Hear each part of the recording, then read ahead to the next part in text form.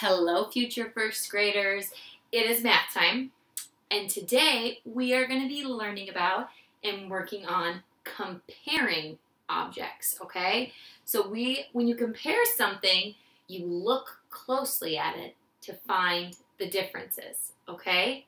So we are going to be comparing objects today, and we are going to be figuring out which ones are the longest and which ones are the shortest, okay? So I only had a purple marker because, one of my kids must have been playing with my Mr. Sketch smelly markers. I wonder who that could have been. Cam. So I only had purple to use to draw because Cam's outside playing and I didn't want to bother him because him and his dad are on a bike ride. So I just worked with what I had. I was flexible, okay? So up here I have 3 little caterpillars that I draw, and we're going to compare them. We're going to look closely, and we are going to find out which one is the shortest, okay? Is this one the shortest? Or this one? Or this one? Okay? Make your vote now, because next to the shortest, you're going to put a number 1, okay? You're going to be doing this work on Seesaw in a little bit, okay? You're going to be comparing objects and ranking them, putting them in order from smallest to largest, okay?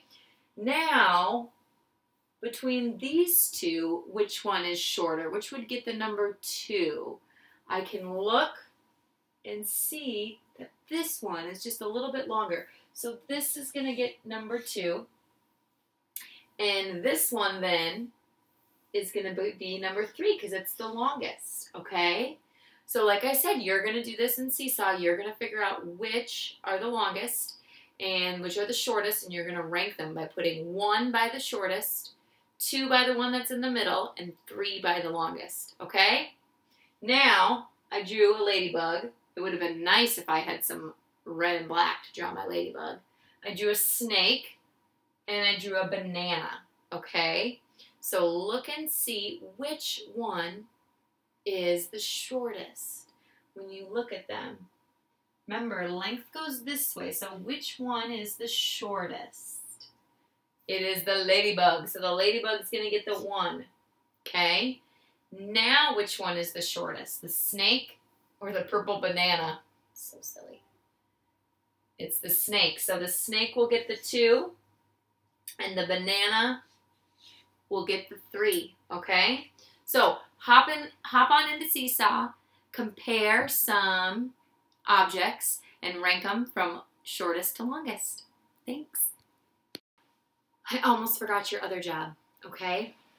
Your other job today is going to be using emojis to measure things on Seesaw, okay? Seesaw has a lot of pictures and emojis that you can find, and you need to pick one that you like and measure all the different objects using the same emoji and writing down how long those objects are.